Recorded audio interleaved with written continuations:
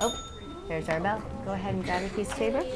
So within this model, myself might have a group of students who require a little bit more hands-on learning, and there might be use of textbooks or manipulatives just to bring in that dynamic for students in their learning.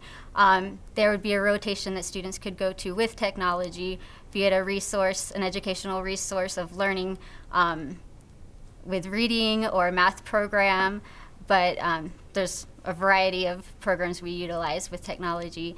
Another rotation might be with the classroom teacher, who again might be more just social interaction, kid to teacher interaction with a textbook, a student resource.